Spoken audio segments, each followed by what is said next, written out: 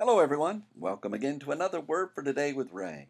Always so grateful that you come along with me as we study this book of Galatians and knowing that God wants to teach us His truths.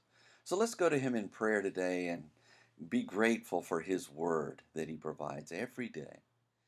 Heavenly Father, we thank you for this time we can share together. I thank you for each of the people who are listening to this podcast and ask that you would bless them with your Spirit. Bless us with your Spirit, O Lord, and teach us your truth as you said you would, Lord, and empower us to live according to that truth so that we might be pleasing unto you. And Lord, we're going to bless you today as you bless us with the teaching of your word. And we'll thank you for all these things in Jesus' name. Amen. The title to today's lesson is Not Weary in Well-Doing. It's taken from the book of Galatians, chapter 6 and verse 9. In chapter 6 of Galatians, Paul the Apostle has told the church members to restore one another when they are taken in a fault. He has encouraged them to bear one another's burdens, and by doing so they would fulfill the law of Christ. They were to think of themselves as nothing and be busy about their own work and worry less about what others do. In addition, they were to minister to the teachers in the Word. And remember, the law of reciprocity is real, and therefore they should sow to the Spirit and not to the flesh. In verse 9 of the book of Galatians in chapter 6, Paul continues his exhortations to them as he shares about their work. He wrote, "And let us not be weary in well-doing, for in due season we shall reap if we faint not." After all the directions Paul has given for the behavior for the people of Galatia, they might tend to get wearied from their work. He begins this verse with, "And let us not be weary in well-doing." The Greek word for weary is ekakeo, which means to be utterly spiritless, to be wearied out, exhausted. Whenever there is work in the kingdom of God, there's also a tendency to be wearied from it. Jesus himself spoke of the importance of rest as his disciples returned from working in the kingdom.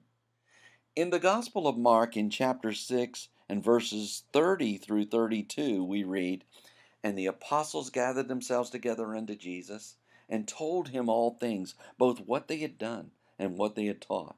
And he said unto them, Come apart into a desert place, and rest a while.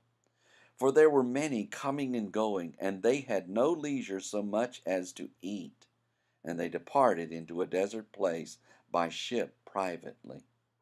Often there is so much to do that people do not take the time to simply rest, and this may lead to weariness, tiredness, and even dread of the work that is done. Paul says, "Do not allow weariness in well-doing." Paul adds, "For in due season we shall reap." There is a harvest waiting for those who sow good seed. It may not appear right away, but it nonetheless is there. The idea of due season is at just the right time, exactly when it should be, and during the perfect season. God knows when that timing occurs. And like the farmer who waits patiently for his crop to produce, the well-doing that is sown will yield an abundant fold someday. The key to seeing this harvest lies in Paul's last four words in this verse, "If we faint not."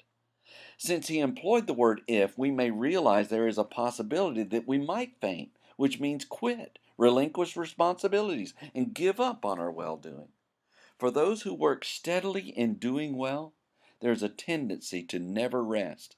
And when this occurs, burnout, tiredness, relaxing, and letting go of ever doing well again can become the norm. Many who used to do well never do so again, and therefore they never see the harvest awaiting because they have fainted on the job.